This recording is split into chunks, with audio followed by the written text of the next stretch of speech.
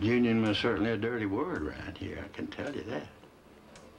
And still is in Gaston County, and always will be, I guess.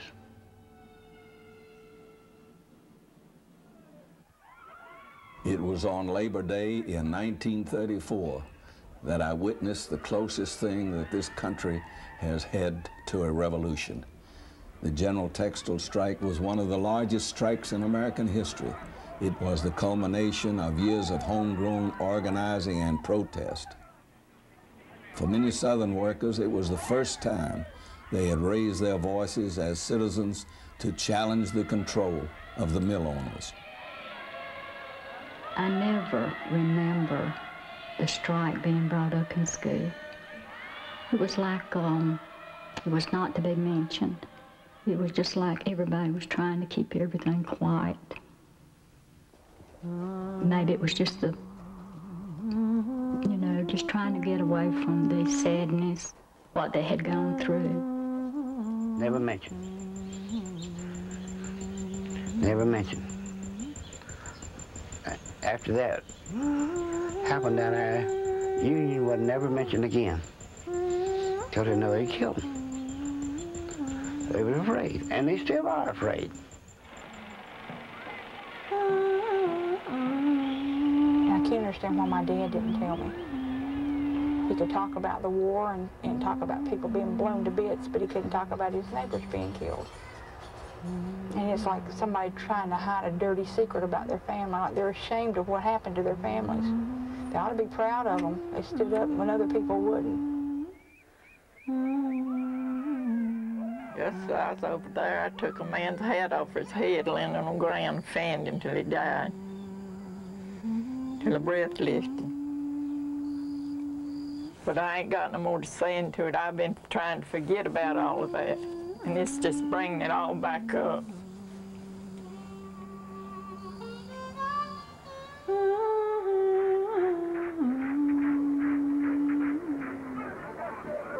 So it's a hush thing. It's a keep quiet thing. Let's don't pull out our skeletons out of the closet. Let's let sleeping dogs lie.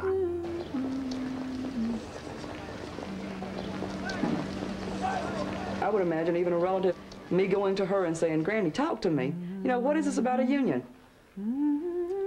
Her memories are so frightening of the periods that she's gone through that I'm not burdening a younger generation with the horror I went through. It's the quietest thing I've ever known. I don't know, they may think that it will give their children a hard time. I think some people suffered over it. We lost a strike. I think that hurt some. And organized labor in the South, in the whole, gets a dirty word. Quit their looms. Frequent clashes with troublemakers and scores of arrests marked the walkout. I might have been in that crowd. The crisis was growing graver as these films were issued. It's familiar looking, but I don't know any of them. I can't recognize any of them. But it brings back a lot of memories.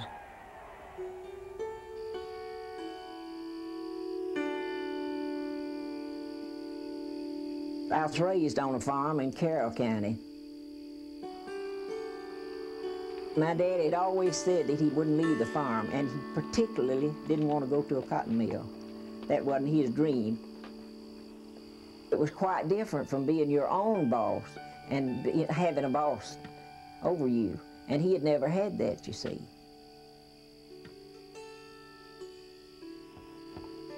He was a hard worker. And so he taught us to work. And I can remember the time when we had a lot of cotton to pick that year. And he would tease us and tell us to try to keep up with him, you know. He made good crops for several years. Well, on until I was, I'll say 15. I believe I was about 15 years old. Anyway, it was in 1926. And in 1926, the boll weevils came along. I don't know how long they'd been around, but that's the year that they got my daddy's crop. When my daddy left the country, the only choice he had was to go to a cotton mill, and it broke his heart.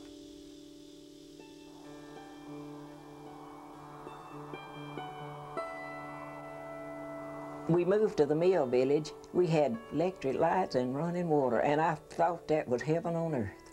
That was the happiest I ever was, when I didn't have to go draw a bucket of water out of the well. And we could just turn on that faucet, and I just thought we were rich. I just knew we were rich. It took me a long time to think that we wasn't half as well off as I thought we were.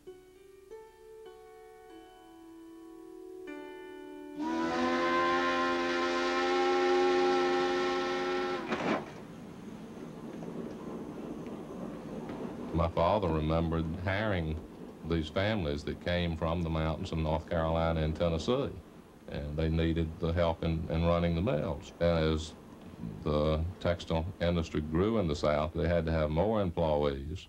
So from the mountains of North Carolina, South Carolina, Tennessee came many, but those people would not come unless you had a job for their mother and their father and their grandpa and their grandma. You had to provide jobs for all of those. So it was a family type of environment, and I think it was the type of environment that the workers liked and enjoyed. They felt comfortable in it. All the surrounding at the mill in uptown belonged to Cannon Mill, belonged to Mr. Cannon. The whole city belonged to Mr. Cannon. Everything was owned by the company, all the stores, the drugstore, bank, every building was owned by the company, even the doctor's office. Superintendent had control of the mill stores, and this is where people had to go buy their things, their groceries, their clothes. They would be so heavily in debt, they would owe their whole paycheck to him from week to week. Everything fell back to the mill, the lifeline of everything that those people lived went back to the Shakola mill. There weren't any black women in the mill at that time. They did not hire black women in the mill. And we worked for the people that worked in the mill villages. And we took care of their house, took care of the children, and did their work while they worked in the mill. That was our occupation at that time. They didn't have to pay them very much. They just practically raised the children. You could take your black hands and you could stir it in their dough or in their foods, and you could take your black body and lay in the bed with the child and protecting it, but you couldn't come in their front door, right? You weren't worthy to come in their front door. There was a sense that a new administration was coming in, and that would bring a new world into bearing. We were trying to get over the Depression, and Roosevelt was our gleam of hope with what he called a New Deal. And people said we got to do better than we have done. Roosevelt's theme song was, "Happy days are here again." Well, we took him at his word. Happy days are here again. And all the way through, when we went to the polls to vote for him, We were all singing, happy days are here again, because Roosevelt's going in. When Roosevelt got elected. This box here. Yeah, let me find my Union book. Here it is. Now this is my Union book that they gave me when I joined the Union. And we were just trying to get the Union then in the mill. And when I got that Union card, I was proud of it. Well, we were deputized, you know, that's my daddy there on the left-hand side. And they deputized them to keep the Union out. The mill owners got them ammunition for their guns, and these men would stay at the mill to protect the mill property. During the strike, we had so much criticism, and I felt that some of our criticism was coming from people who really didn't understand what the strike was about. So I wrote a letter to the editor of the Knoxville News-Sentinel in September of 1934. We're not out on strike just because the other fella is.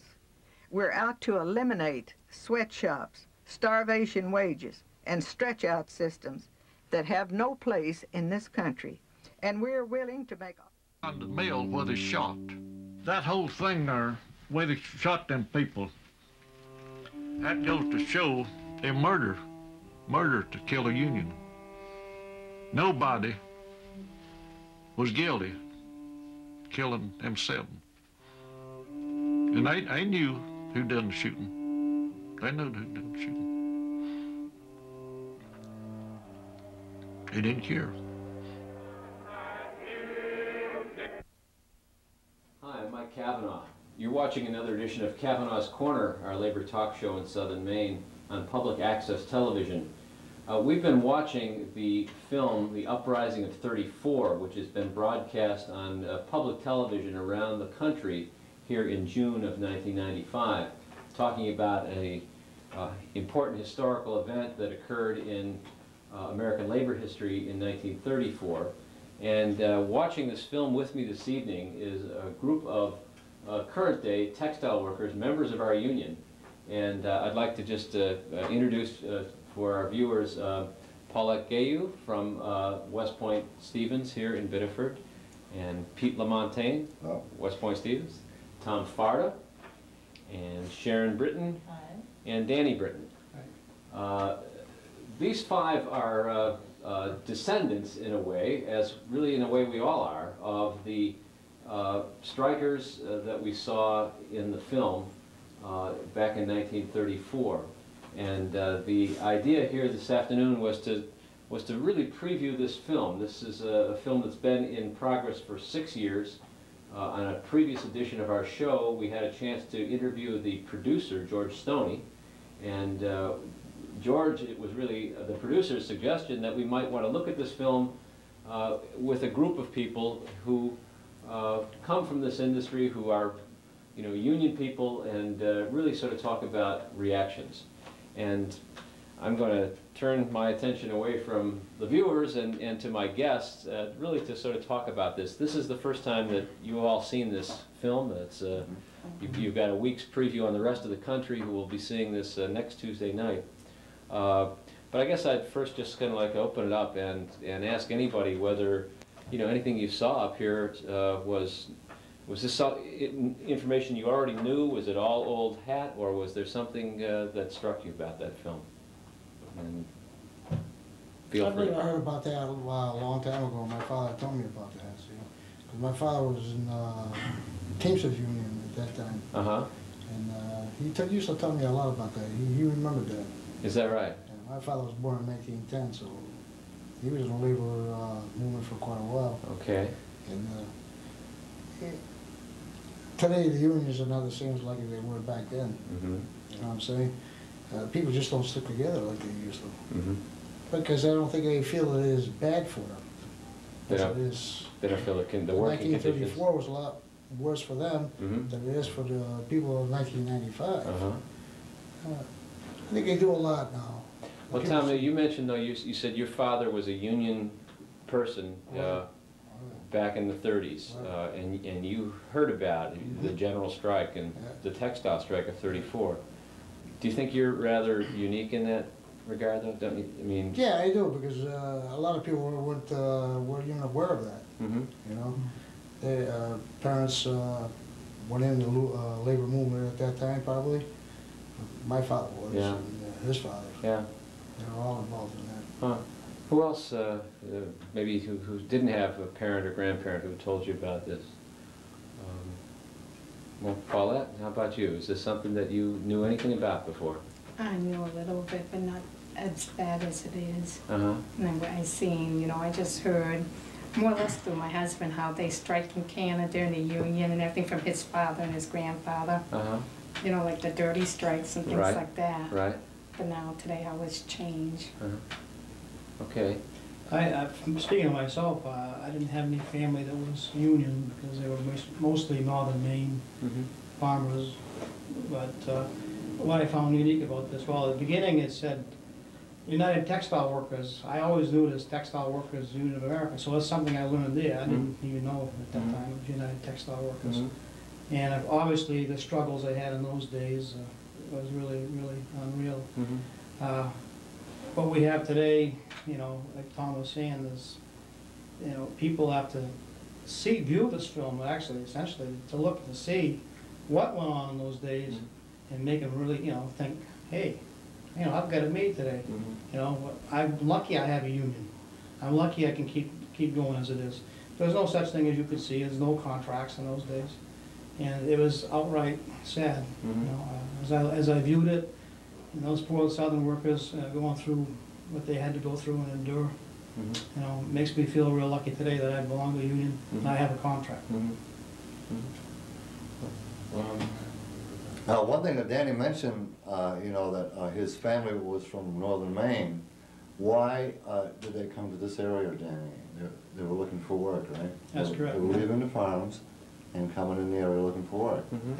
Yes, they migrated down here, a lot of them. For essentially that reason, you know, there's living wages. Which is what we saw in... That's right. That's exactly what we saw in the film, right? People driven off the farm by you know, conditions, both the economic conditions and, you know, natural... A bad crop, or, you know, they said, well, you know, they just needed to make a living, so they migrated to the areas where the mills were, which is the same thing with my parents. They were from Canada. Well, my mother was from Canada, and they came to the area, you know, to work in the mills.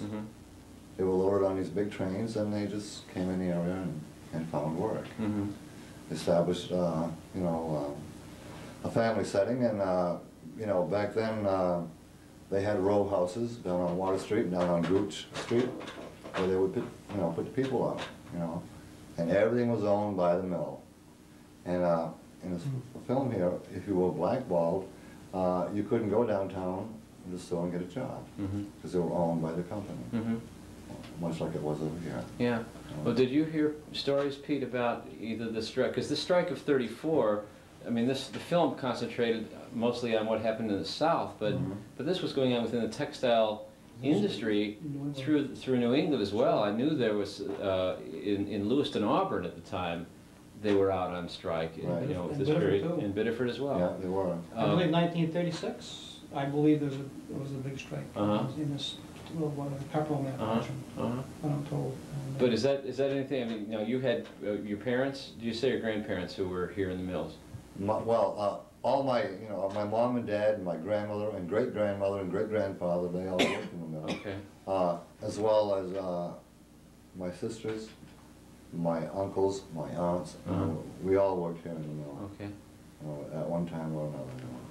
And is this the history of the struggle to build the union? Was that something that was taught here? I mean, did you learn that growing up as a child, or any? My dad told me he was, you know, asked to go house to house to collect union dues. You know, whatever the people could afford at that time, which is, you know, pennies. And he was telling me that, you know, he remembers going to various houses, you know, that the people had already signed the union cards to solicit money for the cause, you know, and that's how I learned about it, you know, and that was back in that time. The only way I learned by it was right in the mill itself from other union workers, past presidents, you know, Pete, Don Paulette, that told me about struggling times back in the early days. I wasn't aware of it myself, you know, and because I didn't have family, it was union orientated. So people have picked up. I mean, everybody who said that you heard, you know, from your husband, you know, from your parents, from your father, from people in the mill. But I mean, one of the things that struck me about this is here you look at a film and it talks about, you know, 500,000 workers. I mean, you know, and somebody said that, you know, the closest thing to a revolution in this country that has ever been seen, and yet I don't remember having even heard about this in school. And I paid fairly close attention when I was in school. I didn't miss this chapter. Maybe, I mean, does that strike anybody else as a little odd that nobody taught us about any of this? They might have been told not to teach it in school, you know.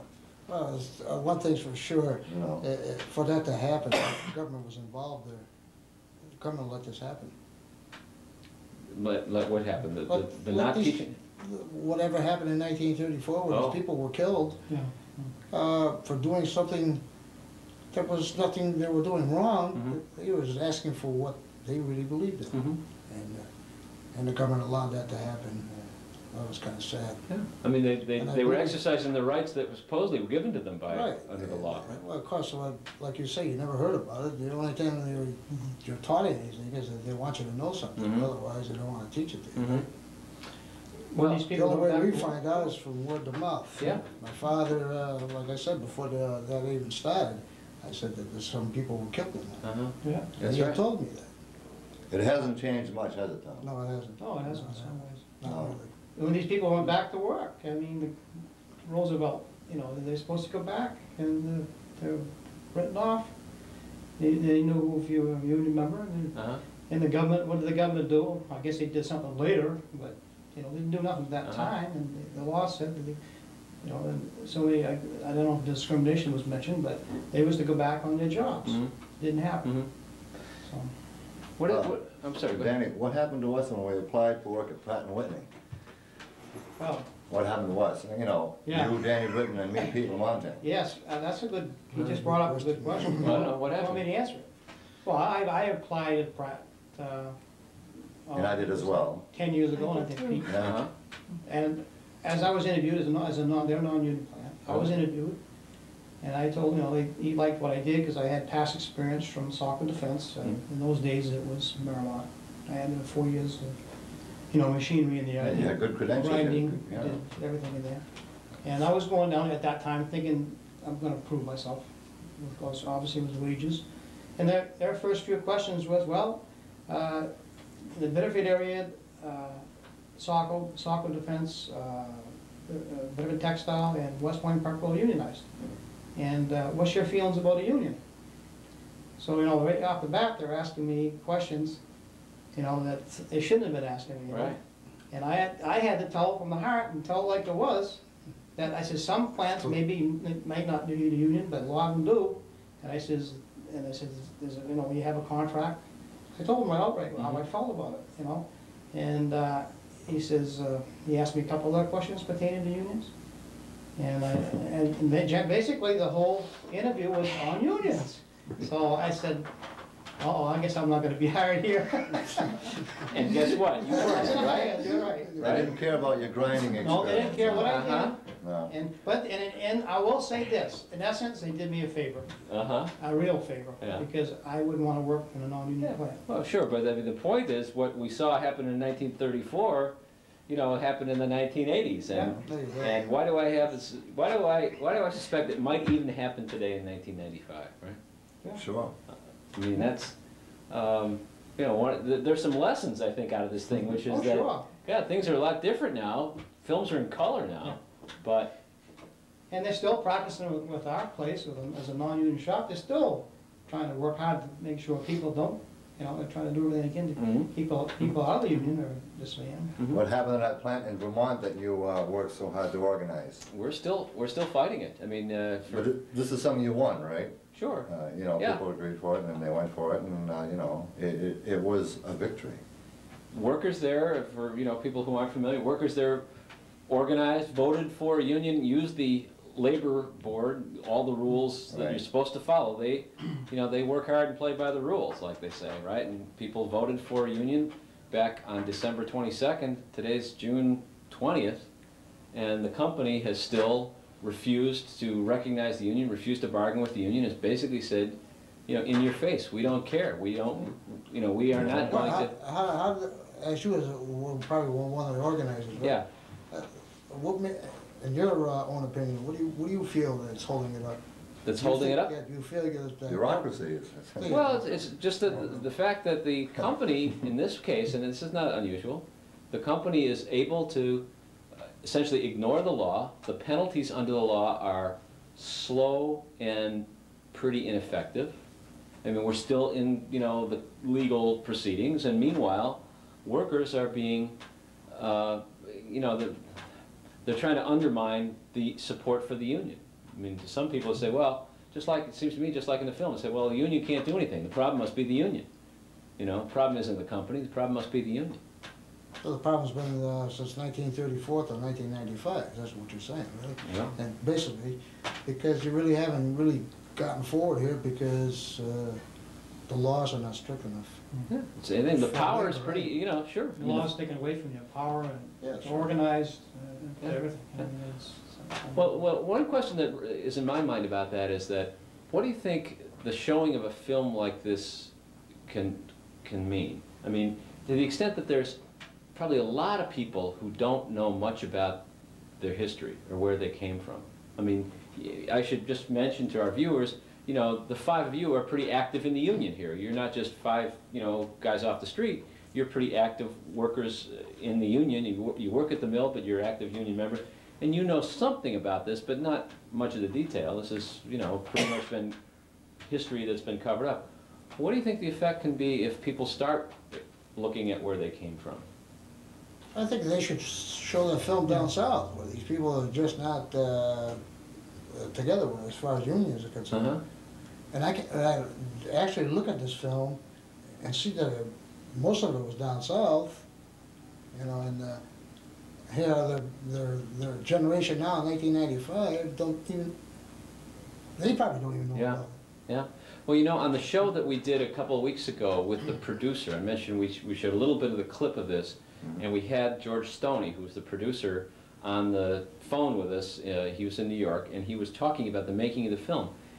They took 6 years to make this thing, and one of the most difficult things was to get people to talk about it. If you noticed, there were a couple of scenes in the early part of the film. Remember the older couple that's sitting on the porch, and the older woman who was almost in tears saying, "This is bringing up all those bad things that we wanted to." They were still afraid. They were absolutely. They're afraid of what had happened, and the young woman at the very end who says it's long past time. I mean, those are her parents and grandparents. She wants to get this story out and have this story be told. My guess is that there are a lot of stories probably around here that haven't been told, that people have, Well, once they see something like this, they know that it's been a scare tactic anyway. It always has been against unions.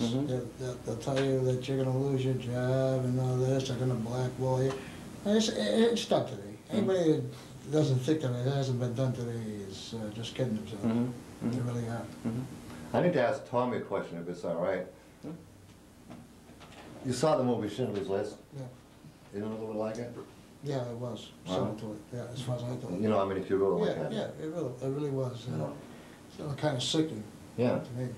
Yeah, it can happen, something like that. But it's closely related. It is. At least, in my opinion, I just, That's upsetting me to think that 58,000 men had died in Vietnam. They turn over in their graves now to see what's going on here. Here it is, 1995. And people still have to be scared whether to choose between having a little bit more money in their pockets, a little bit more insurance benefits, Doesn't make any sense. It really doesn't make any sense. And we got our own politicians that are helping us along, aren't they? Well. How do you feel about that? Well, yeah, I guess I'd say that, you know, I feel that, you know, we're not getting the kind of support for, you know, workers' rights. I mean, for people to stand up, you know, these people took a lot of risks in standing up to fight for having a union, and a lot of them, you know, suffered as a result. But on the other hand, what do you think, where would we be today if they hadn't done this? If those people hadn't had the courage to stand up, 500,000 of them in that fight in 1934. There would have been a union. I don't think. I mean, essentially, what they did for us in those days, you know, the union would have just been totally whitewashed if they had just give up right off the bat. I think. I know that because that was a big thing in those days. If you read through it enough, that it wasn't for them. I think they were a stepping stone for the unions to be organized. And they proved it. And we wouldn't be fighting for our rights right now. Yeah, that's right. And you wouldn't without them having gone first, without somebody. Yeah. Showing an example. Yeah. We set the example. Yeah. No question. But isn't it? I mean, when you think about how will people look back on us, you know, 50 years from now, and what did we do in this, you know, in the conditions we were faced with? Does it strike you that, you know, we have our own setup? But you know, when they look at it, they don't look at it as 1934, it was 1995. They're going to look at it probably the same way. They're going to look at it the Well, same they look way. at it, you know, we kept it going. Yeah. Well, the question is, did we? Did we keep it going? Did we? Yeah, definitely. Did we stand up and fight for it, or are we? I say that some of the people have done that. Uh-huh. But as a majority, to me. Yeah. I haven't seen that. Yeah. Not in this state. I remember in Pennsylvania is probably one of the strongest states in union, as far as unions are concerned. They're not the same today, because all these steel mills are out. Sure. They've seen all this. It scares these people. Yeah. Yeah. What do they do with it? Yeah. Federal government let this happen, as far as I'm concerned. They're behind it 100%. Well, you know, I guess the question is sort of who's running the government, but I think that the point in the film, you know, you've got the people who were the owners of the mills they clearly seem to have a lot of the power in those towns, right? I mean, they pretty well. Management owned everything. Yeah, they owned the towns. Yeah. Churches, everything. Yeah. Well, let me ask a couple. The Catholic Church and the Jewish, you know, they were big enough and worldwide, so that, you know, it was just a little congregation started up by the company people. Yeah. Yeah. What did you think about the comment they made in there about the role that the church, the little churches played in the communities? Remember they mentioned that. Sure. Yeah. It was, you know, they were playing a mind game with the workers. That was a bad thing. Yeah. They should be thankful for what they have and not. Don't complain. That was a bad. Well, that was a good tool for them, wasn't it? Yeah. And there was a lot of tools they used. Let me ask you about another tool that they used in here. There's seems to me a tool that was used, and that's the tool of race. How did they? I mean, how did they deal with black workers versus white workers? I mean, how did? If they were on the outside, they had no. They were just onlookers. Yeah. They made them feel a little bit. Machine, or they couldn't do just a little bit lower than the person that was working in the mill. Yeah, they was really discriminated against. I mean, those poor guys, they didn't have a chance. Yeah. But the whites were permitted to run the machinery, whereas the blacks were not. Until it was organized, then the blacks, you know, started treated more fairly. But I guess the question is, what impact do you think that had on the ability of workers to organize, where they kept the blacks and the whites, you know, sort of divided with each other, right? They're scrambling over the crumbs. Yeah. I mean, we don't have a lot of experience with that in Maine, but it seems like it's obviously it's a pretty big issue in the South. Yeah. Right? Yeah, yeah, you're right. We don't have much experience with that, Mike. You know, so, yeah. you know. I mean, it's a tool that has been used pretty often by. I mean, they still had slavery in those days with the blacks, as far as like we just mentioned. Well, they made the whites feel a little bit more superior than the blacks. Yeah, and I think that's basically the South. That's the way. Well, is that? I mean, you know, we talk about the South, but is really the South that different than the rest of the country? I mean, how different is it in the South than New England even? I don't believe that that's the point, that they're different. I believe it's probably the public. handle it in a different way compared to the politicians down here. Yeah. It's a little bit slyer or whatever. I think that's what the problem is. Anyway. I believe it's politicians, no matter how you look at it, that cause the problems here. Do you ever find there being here, in your own experiences in Maine, that there's any kind of, I don't know, pecking order between different ethnic groups within the mills? I mean, you know, mills are largely populated, you know, here at least from the 30s on, you know, by people coming down from Canada, right? I mean, maybe you mentioned your parents and grandparents and so on. Yeah. I mean, was there discrimination against, you know, French Canadians in the mills here? Was that prevalent? I don't think No. you. No? Because my in-laws came from Canada to work here in the mills, and never no discrimination for that. It was more or less the mills that paid to have them come down here. They They've brought... been down here since 1968. Okay. There was friction between the Franco-Americans and the Irish people, and the Italians and the Greeks, you know, like that. But, you know, as far as the company, you know, now. Yeah. I think there's only one Italian in Biddeford. There was only one Italian. Never started. Well, now there's two? Now there's two. Well, they supplied them, back in those days, you know, they did supply them housing and everything. So I don't think they, like everybody says, I don't think they any discrimination as far as that goes. Yeah. But it does sort of work to the mill owner's advantage, though, wouldn't you say? I mean, if you got people sort of who are fighting with each other, whether it's Franco-Americans and Irish-Americans, or it's blacks and Southern whites and so on, I mean, who benefits from that? The company benefits no matter who's there. Same thing as, you know, with the non-union and the union people. Doesn't matter what nationality you are, just that you're a hard-working human being, that's what counts. And the company zero on every one of us. So that's what people don't understand, and I don't understand why they don't understand. They zero on all of us. Yeah. It's not just one majority, it's just all of us. You know, Tom and I go round and round most every day, you know, with him being Italian and I being French, you know. And, but, you know, we have an awful lot of respect for each other, you know.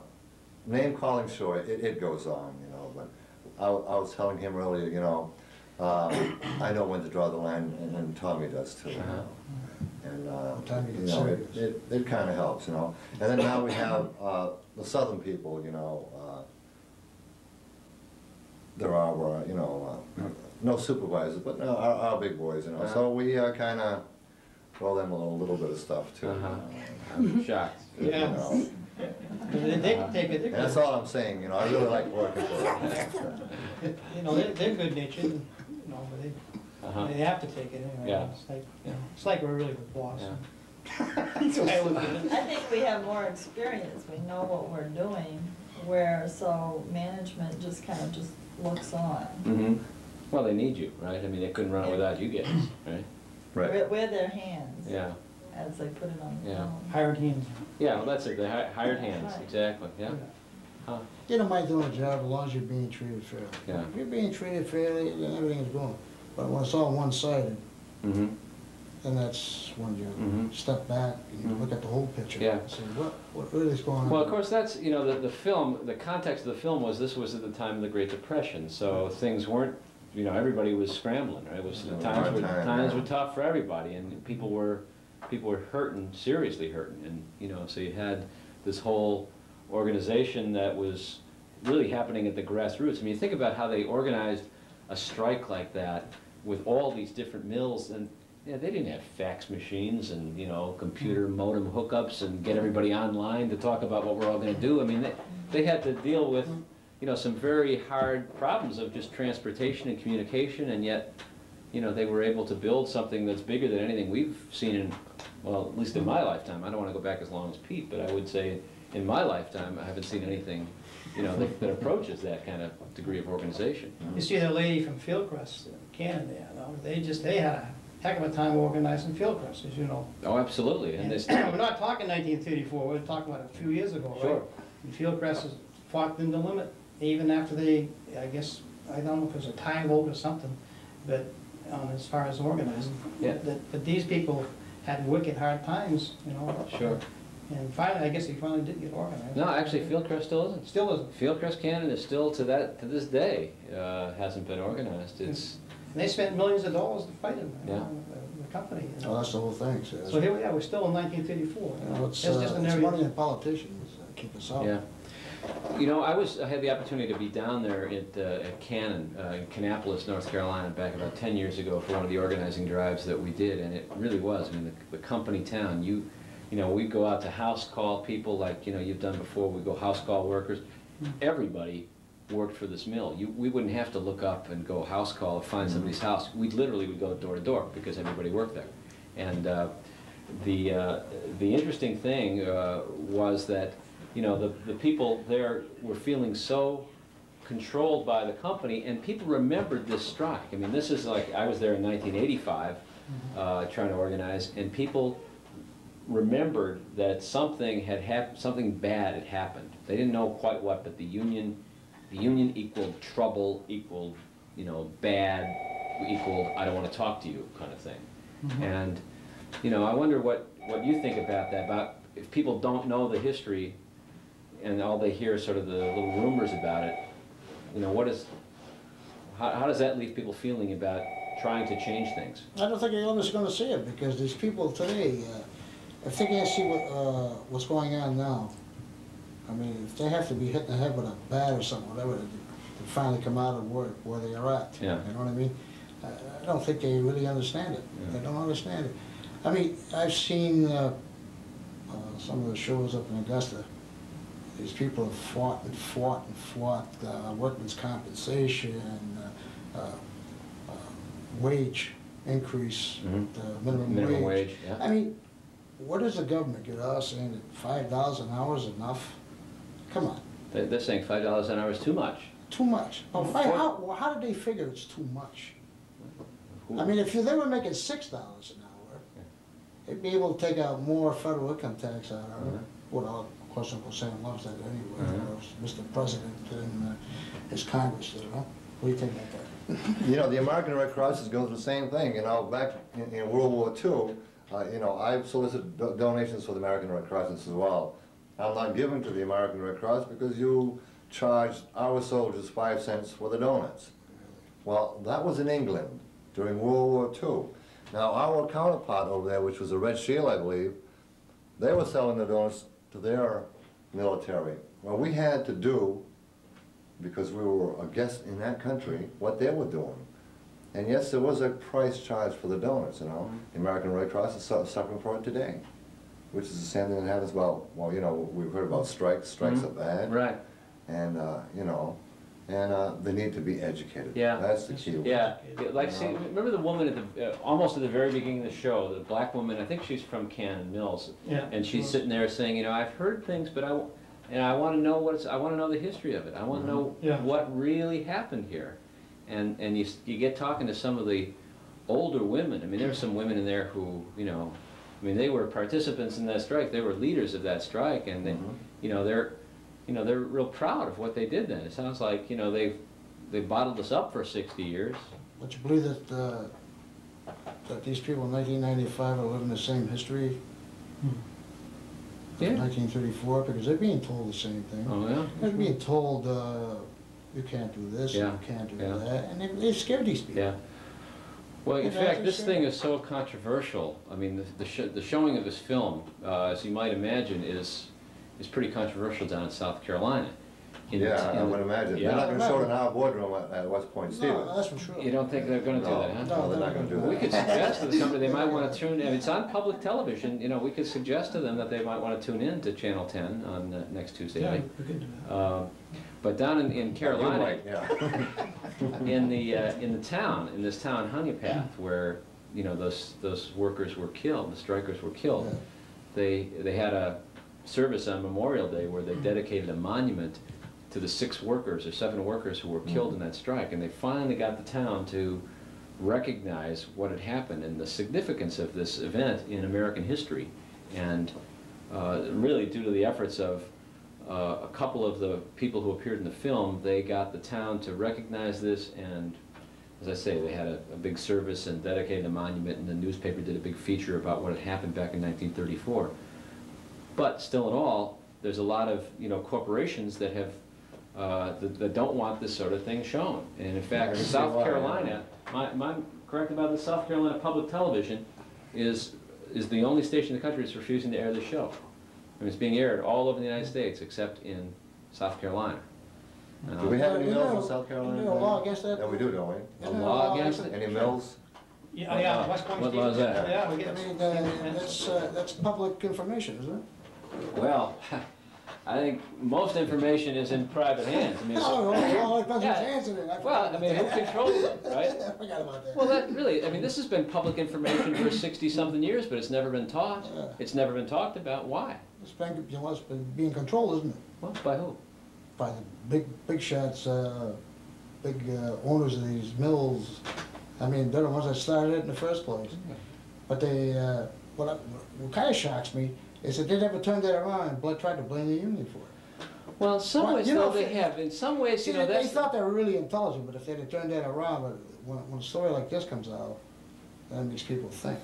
Yeah. And if they had brought it out themselves, they probably wouldn't be such an impact, but there's probably an impact. Yeah, I hope it'll be an impact. I mean, interestingly, this is going to be shown, the night it's going to be shown on Tuesday the 27th, our show is probably airing now after Tuesday the 27th, but it's just sort of coincidental that that's the opening night of our convention. Our union is, as you know, going to be merging with the ILG and forming a new union called Unite, and the opening night of that convention, which will include, you know, lots of southern textile workers and northern textile workers and so on. That's the night this thing is going to be shown around the country. So, you know, hopefully it'll get some more exposure, some impact. Some impact, you know. See, you know, like Tom was saying, the government and, you know, our elected officials and our labor board. You know, if you go back to 1981, when Reagan, 1980 was in, you know, we went from Democrat labor board people that will obviously meet you halfway in a lot of, you know, serious cases, you know, arbitration and all that, and fundamental rights. We've gone the last 14 years backwards because we've had Republican officials in there that done literally nothing. You know, I mean, it's like today a union doesn't stand a chance on rights for a person, whether it be arbitration or whatever, because it's just a labor board and that just don't care about the workers. And that's what this has turned things around. This has hurt the union in the last 14 years from what I've seen. And that's the sad part. This is why, unfortunately, some of our unions have got weaker, because, you know, we're here, Reaganomics, what we've had the last 14 years. It's just totally hurt us. And that's the way I've seen it. And unless we turn it around, like that film, and like Pete was saying, re-educate people, you know, and then they're going to realize, hey, you know, this is what we have a union, this is what it's for. I mean, this is why you have contracts, you know. People have gotten away from all that. Well, you know, we've talked about the need to educate people, and particularly younger workers coming in who don't know, I mean, the history. You guys know some history. And this film obviously exposes a lot of us to a whole lot more history than we ever got taught. And then we've got a whole lot of younger workers who are coming in who, you know, who really are very disconnected from the histories even that you guys have lived through, right? Because it's, you know, it's may as well be long ago as far as they're concerned. Yeah, they have a job and, you know, that's what they're concerned with. Yeah, so, I mean, how can we use history, right? How can we get stories told to people that are going to at least give them a better idea of where they came from and, you know, where they're at right now? Through public, hopefully through our experience, what we've been through on our job by working there. Right, probably you need more shows like this, you know, where there's more honesty. Where it's really coming from. And you need instead of coming from one source and not another source. And you need working people in the mill, union members, you know, reaching these people. And that's wacky. You know, certain people like myself or Pete, a lot of us, Tom, you know, we're always in there speaking up for the union. I had a couple of young gentlemen that joined the union recently through a grievance procedure or whatever that didn't understand the union. Like everybody's saying, nobody understands the union, right? But like you say, we've got to have a film like that and some access to get these people with it. Well, that's, you know, that's really what trying to do here is through the access of, you know, public access television, be able to get working people to tell their own story. One of the things that is remarkable about this film, if you think about it, there was no narrator in that film. There was no voice off camera explaining anything. It was all said through the words of the people themselves. Either the people, the older workers who were there back in the 30s, or their children or grandchildren, but there was nobody. The plant owners, and yeah. Yeah, and we, you know, the interviews of plant owners and some of the church people and so on. That's at least my idea, and I know from talking to George Stoney, the producer of the show, what he's very much interested in is seeing that we, you know, working people, use things like this show and this camera and this opportunity to tell stories, to tell your own stories. And I guess I'd like to ask if there's, you know, when you think about, you take a look at a film like this, do you think about stories from your own past or your own experience or your own family's experience that aren't really known, that maybe ought to be, you know, told? I mean, Pete, I remember, and I don't want to put you in the spot, but I remember you told me the story a few months ago about, I think it was your grandmother? Yeah, grandmother, yeah. Yeah. Would you mind sharing that with us? I mean, sure. It was during the contract negotiations, and I had an opportunity to spend a little time with Mike, and he was asking me questions about you know, my ancestry as far as who worked here, and then the best thing I could come up with, my grandmother worked here, and I believe it was 1926. I did research it. She was killed here at West Point Pepperell, and it was in the 13-2 area, where they used to have these great big leather belts that was run by the power, you know, from water power. And in the spring runoff, the belts would go a lot faster. You know, they had some means of controlling them, but, you know, once in a while they went out of control. One of the belts broke, and it hit her on the side of the head, and she was brought home that day. The following day, she passed away from the injuries sustained at the mill. And back then, you know, 1926, the company, a representative from the company came to the house with a check for the amount of $26, which was an awful lot of money back then, and he gave this to the family. And, you know, that's the way it progressed from there. You know, it's just part of history. You know? Yeah.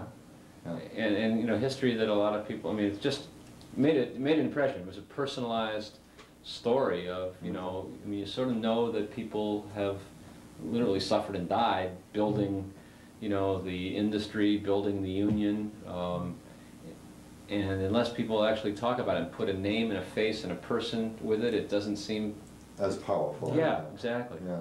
Which I think is really why this film is powerful. When you have people telling their own story like that, it makes a difference. I was told in 1936, I think by Dawn also, that somebody had died organizing, you know, that they were on strike, and somebody had, I don't know if he got shot or something, but he died. And this was all within labor rights, you know, trying to organize. And so that, I mean, that did happen most days up here. So it wasn't just down south. When I was researching, you know, the story about my grandmother, you know, in talking with my father, he says, yeah, and he says her brother also died. He fell in one of the starch vats, you know, that we used to have down there. You remember the starch vats that they were talking about? It was for the sheeting part, you know, and he had fallen into one of the vats, you know, which was my grandmother's brother, you know, so that both, you know, passed away from injuries at the mill. You know. Well, and you see, you know, people who, you know, families who've suffered through this, and you know, the families that we saw in the film who suffered through it.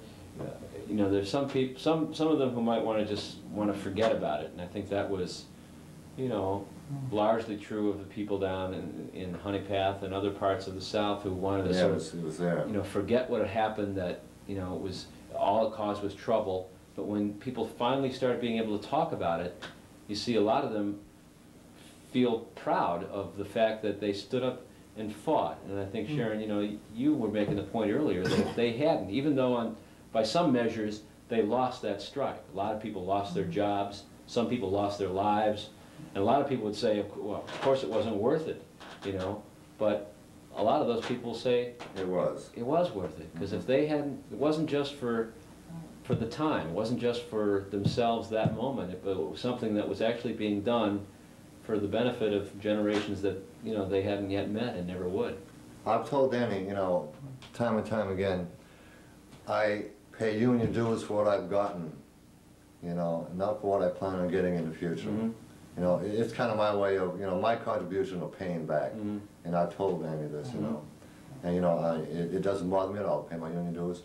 I'm thinking about it that way, you know, for all, you know, the hardships endured by, you know, the people that preceded me. Yeah.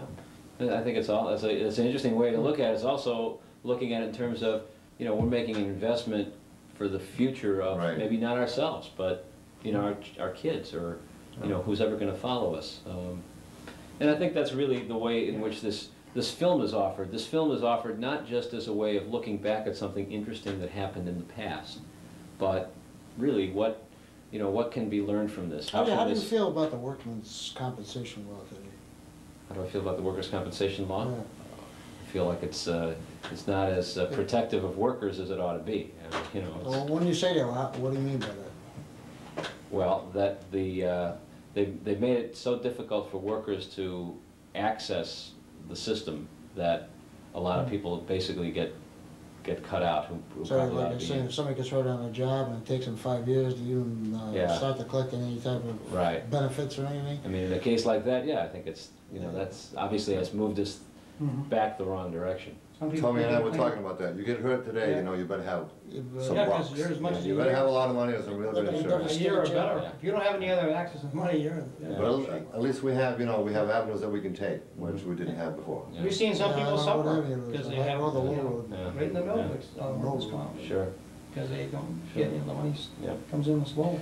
Well, I mean, that's one of a whole lot of issues that I think face us, and I guess I know we're sort of running out of time with this show, but I think, you know, because they mentioned there, you know, about not having any benefits back then. Workers' comp was one of them, you know. Oh yeah. Workers' insurance, they called it. Unemployment insurance, you know, strike benefits, things that we have now that didn't come. Well, it seems to me they've called it back. You know what I'm saying? Yeah. You know, what these people fought for, it's being called back now. A lot of it is. And I believe that if the people don't realize this, it's going to be too late. Sure. Call back to me. Roll back to where it used to be. Roll right back to where they were. Yeah. I mean, yeah. Well, people don't know it. I think your point is if people don't know the history, they're going to find themselves back there and wake up someday and not, you know, not realize it. Do you think you'll be able to turn the younger generation around today? Well, it's not me. It's a question for all of us, right? I mean, I think we're all going to try it. Doesn't mean that it's going to succeed. Well, we gave them a good taste of the, you know, the past negotiations we had with the government. Sure. You do what you can do. I think at the time, if they'd asked those strikers back in 1934, you know, do you think you're going to win? Is it, you know, you guaranteed you're going to win? I don't think people knew, but I think a lot of them felt like they did what they had to do, and it was courage on their part. Yeah, a lot of courage. You find that lacking today. The courage isn't there. Yeah. That's what scares me. The younger generation, boy, they scare me. Well, that's because they're being scared. Yeah. And you know, a lot different ways than back in 1934. Today you got more technology today. Well, listen, I think that this, you know, film hopefully helps to open some eyes and open some discussion, and I hope you'll encourage people to see it. We'll talk about it. Tommy and I have coffee every morning, and that's what we'll talk about. That'd be great. Appreciate you guys along, and I want to thank you all for spending the afternoon here in the air-conditioned studios. Yeah, thank you, Mike. Okay, and with that, I want to thank our guests for tuning in, and if you've not had a chance yet to see the Uprising of 34 on public television, we'll look for reruns of it, and we'll do our level best here in Cavanaugh's Corner to see to it that the film is more widely distributed in the state of Maine. So thank you all for tuning in, and thank you all for coming. Thank you. And that will wrap it up.